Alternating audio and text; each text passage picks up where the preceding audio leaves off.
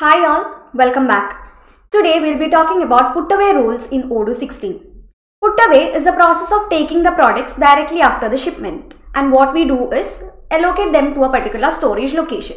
Now there might be some products when both of two different products, when they are kept together, some sort of chemical reactions and all occur. In such cases, we have to make sure that they are stored in separate locations and all, right? So in such cases, we need the help of put-away rules. So let's see how to configure this put-away rules and what are the methods we can implement by using the put-away rules in Odoo 16. Let's get started. Now let's see how to implement put-away rules inside the inventory module. For that, let's open the inventory first.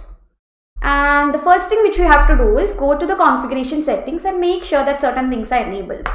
So let's open the configuration here. Open the settings. Now inside the configuration settings, just scroll down and here you can see the section which is warehouse.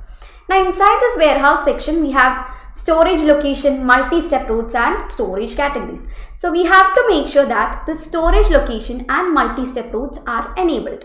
Okay. So we've enabled all these three. Okay, so only if you enable this, you can see this under the configuration menu. Okay, so I'm opening the configuration and opening the put-away rules. So here is the place where you create the rules. I'm creating one, create, clicking on create and putting that is when product arrives in Cybrosys stock.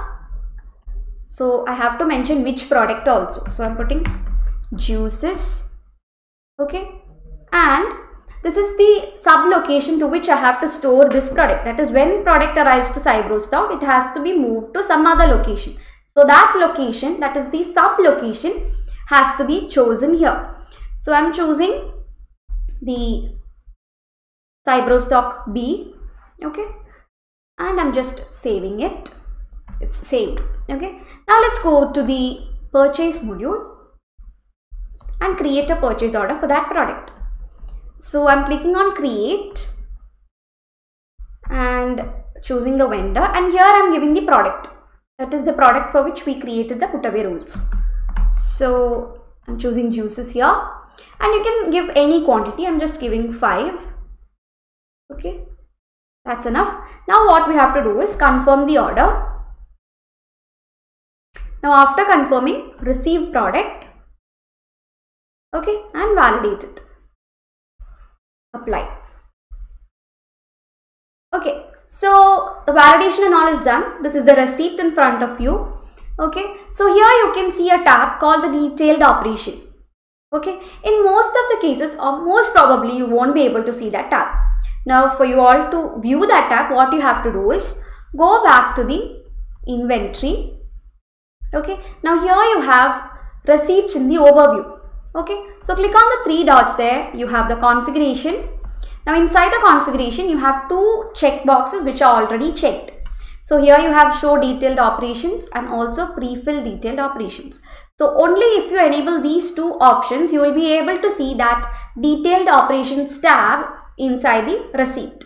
Okay, so this is enabled. Let's go back. Now before going back, we have to check the moves.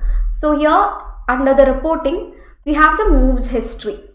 Now if you just take a look at the moves history, you can see juices is being moved to Cybrosys stock B. Okay, now let's go back to the purchase order.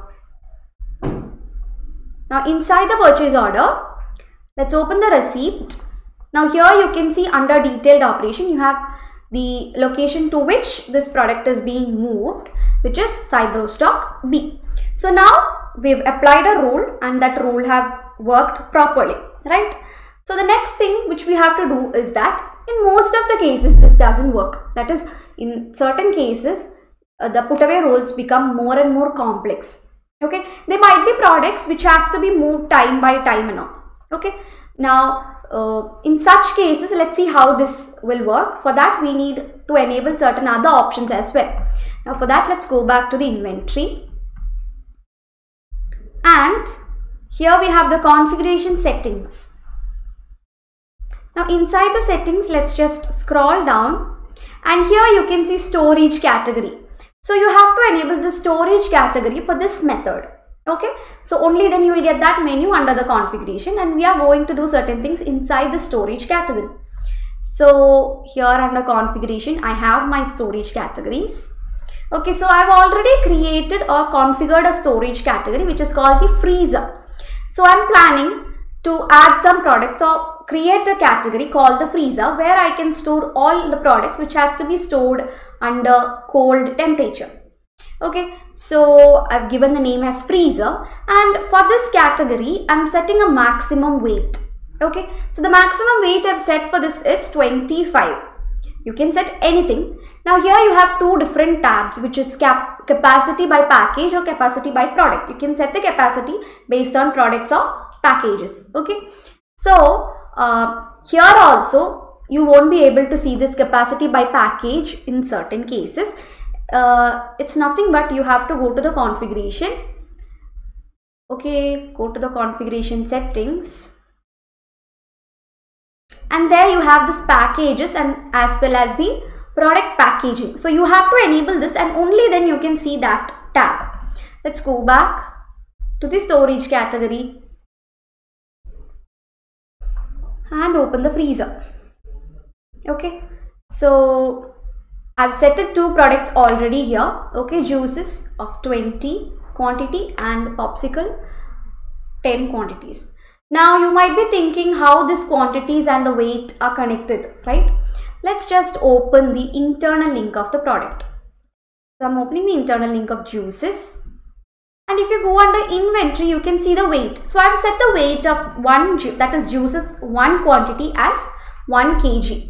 So 20 quantities means 20 kg. Now let's go back.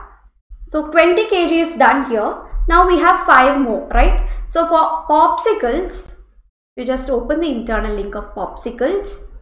You can see under inventory, the weight is set to 0.50 kg.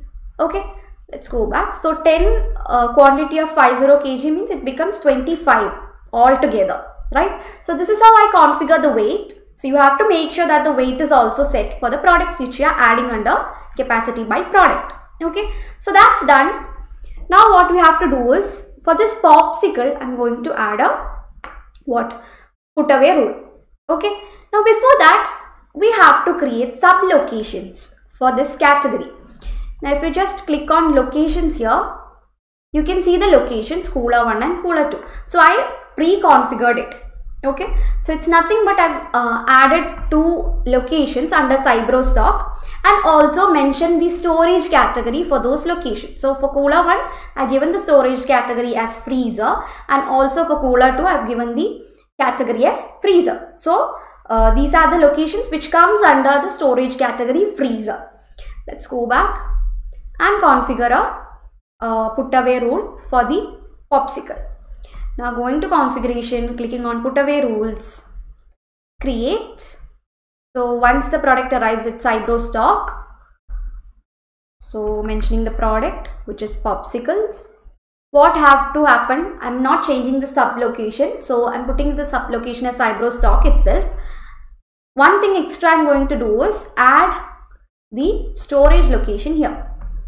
Okay, so what happens is that once the product enters Cybrosys, okay, so I've added sub locations inside the Cybrosys.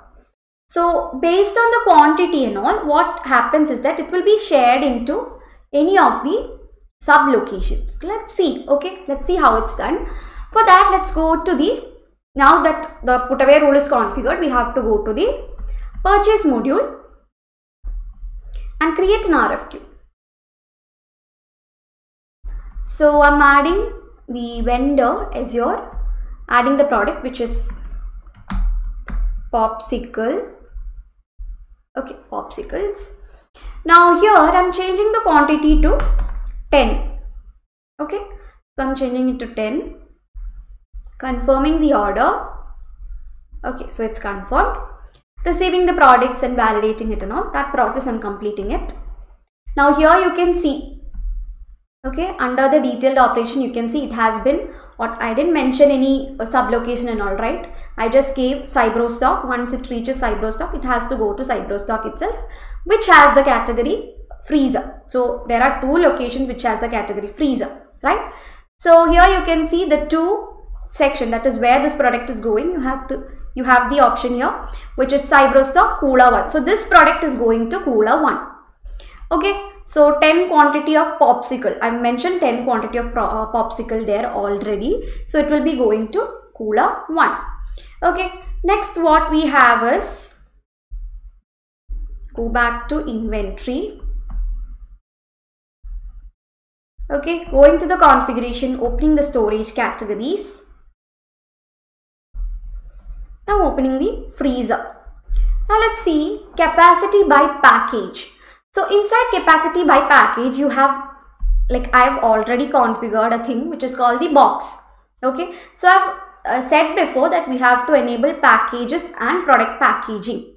Okay, so this is like, I'm not adding individual products. So I'm adding a pack of products, like if it might be a pack of 5, a box of 5 and all. So under capacity by product, I'm adding a line and I'm adding ice cream. Okay, so here I'm giving the quantity as 10 and changing the weight to 35. Okay, so here also I've mentioned the weight of the product. So I've given the weight of the product as 1 kg. That is ice cream, 1 quantity, 1 kg. Okay, now what we have to do is, here in the box, we have, like I've given the packaging type as box and quantity as 5. Okay, so what you have to do is, go to the internal link of ice cream. Okay, and here, under the inventory, we have, just scroll it down, you can see the section called packaging. So here you have to add the product, which is ice cream. I mean, not the product, sorry. You have to add the name of the packaging. So you can add anything. So I'm giving it as pack of 5. And the packaging type, it can either be box, pellet and all. So I'm giving it as box. And contains how much quantity? I'm giving 5 quantity. Then I'm enabling the sales, purchase and all. And now let's save it. Okay, so for this pack of 5, we have what? 5 quantity of ice cream inside it. Okay, so that's done. What we have to do is go back to freezer. Okay, configure a putaway role for ice cream. So I'm choosing Cybrosys and here I'm setting ice cream. Okay, here also I'm putting the Cybrosys itself. Category I'm giving it as freezer and also mentioning the package type, which is box. Okay, that's saved. Now what we have to do is go to purchase. Okay, create an RFQ. Let's choose the vendor from here. So I'm adding as your interior and adding the product ice cream, for which I've created the putaway rules right now. So I'm choosing the product from here and here you can see packaging and the packaging quantity and all. So I'll choose the package which I created right now. So that was a pack of 5.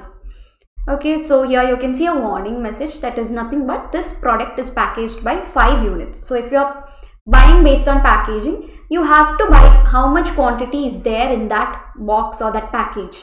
Okay, so I'm clicking on OK and here I'm setting the quantity as 2. Okay, so I'll buy 2 pack of 5, which means 10 quantity. So here you can see the quantity have changed automatically. Now let's confirm the order. So I'm confirming it and let's receive the product. Okay, so the product is received. Now let's validate it. Apply. So here you can see it has gone to cooler 1 itself. Okay, so we've given a limit which was 2. Okay, so now it's in cooler 1 itself. Now let's see what happens if the limit is exceeded. Okay, so for that I'm going to the, inside the purchase order itself, purchase module itself, create a new RFQ, choose the vendor and also add a product. So I'll add the same product, which is ice cream, and I'll buy 1 more pack. So I'm buying pack of 5. Okay, so you can see I'm adding 1. Okay, the quantity I've changed to 5. I'm buying 1 pack which includes 5 quantity of the product. Okay, so now let's confirm it and complete the procedure of this purchase. So receiving the product and validating it. So here you can already see, right? Now this box has, that's the box which we purchased right now, has gone to cooler 2. So why did this happen? It happened because the limit has been exceeded right now. So we have set a limit, right? We have set a weight for this, storage category and all. So once the cooler 1 is filled and once the limit is exceeded, it will go to the other sublocation which we created for that, for that storage category. Okay, so these are the methods through which we can create the put-away rules, implement it based on storage categories, locations and all. That's all. See you in the next video. Thank you.